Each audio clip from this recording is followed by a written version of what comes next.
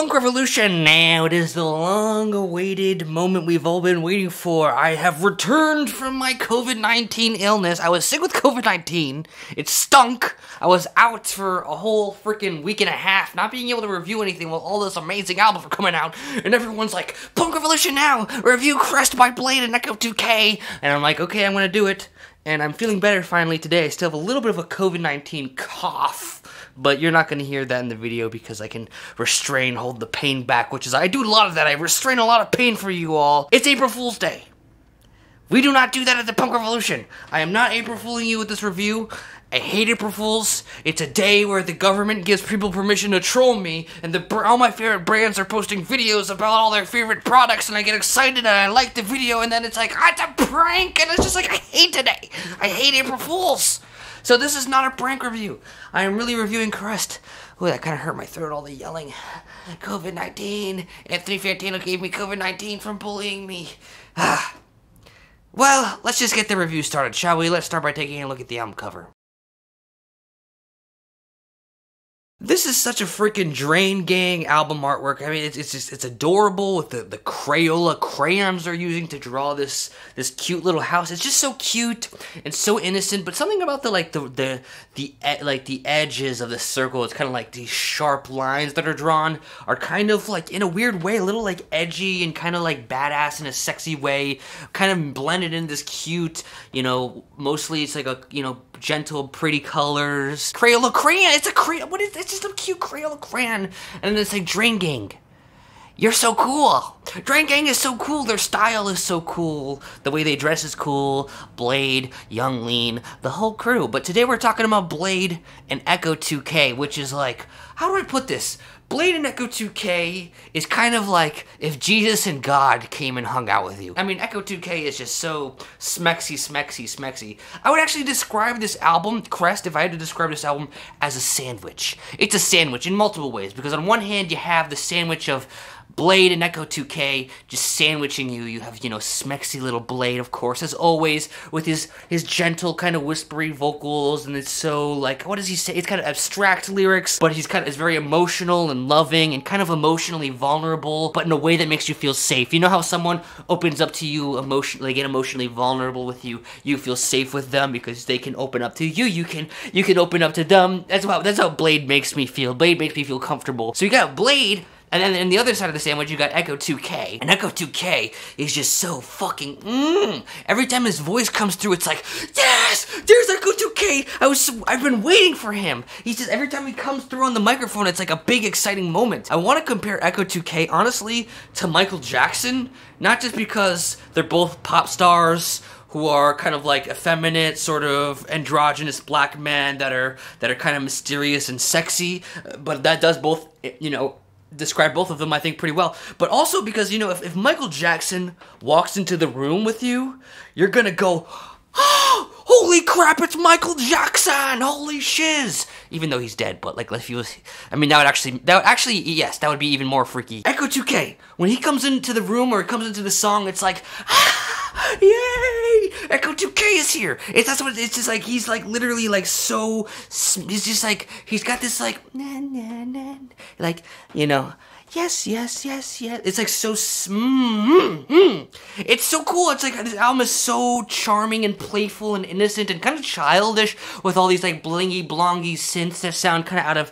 maybe a video game or, TV show. It sounds very childish, like a little toddler having an innocent dream about running through the forest with Mickey Mouse or something. But then you have like, undeniably, Bladee and Ecco2K are kind of sexy. Like, they're just kind of, like, they're not singing lyrics that are like that are bluntly, like, let's talk about our dicks or anything like that. No, the lyrics here are actually, they get pretty kind of like spiritual, religious. Like, they're very, like, there's nothing here that's like overtly sexual at all. It's just like, literally, you just got these guys who are just, it's a good feeling. It's a good feeling. This album makes me feel like I can just be myself which is kind of a weird way for an album to make you feel, but I'm not kidding. This is like legitimately one of the best dream pop albums I've ever heard. Whatever, cloud rap, whatever genre you want to call it. It reminds me a bit of like when I first heard like Grimes back in 2012, like this kind of weird synth pop that's really kind of abstract and sounds like it's from another universe, like an alien is making this,